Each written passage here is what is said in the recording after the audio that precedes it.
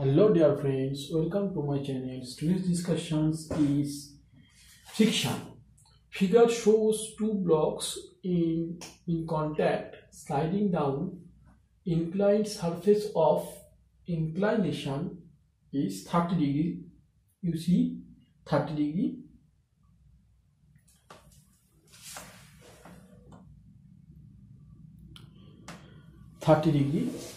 And the friction coefficient between the block of mass 2 kg and the incline is 0.20 and that between the block of mass 4 kg and the incline is 0.2 equal to 0.30. Find the acceleration of 2 kg block. So friends, in here mu1, if you see it is mu1 obviously less than mu2. So acceleration of 2 kg block down the plane will be more than the acceleration of 4 kg block if allowed to move separately. In this case, both blocks are created as a system. In both blocks created as a system. So friends, whatever we get, 4 plus 2 equals to 6 kg, and we move down with the same acceleration. Need force, the plane is F equals to m1 plus m2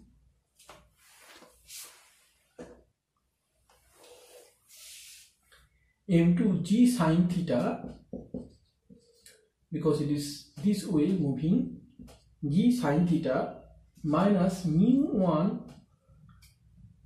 m1 g cos theta minus mu2 m2 g cos theta.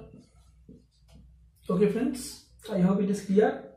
Now if I will put in the value, so I get 6 g sine 30 degree. Okay, g equals to 10 meter per second square. In here g equals to 10 meter per second square. So whatever I get 6 into 10 into half, because theta equals to 30 degree. Okay friends, theta equals to 30 degree. Theta equals to 30 degree. So just putting the value, you can just put the value all 0.4 into 10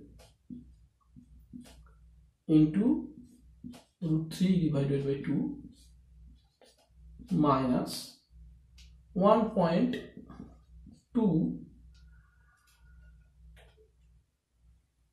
okay, 0.3 into 0.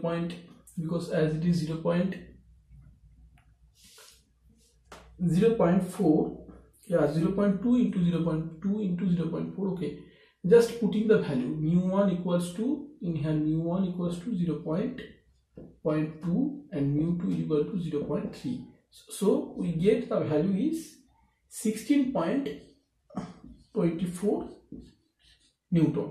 Please check, please just put the value given equation, you will get 16.24 Newton. So friends, acceleration is 16.24 divided by 4 plus 2 equals to 2.7 meter per second square.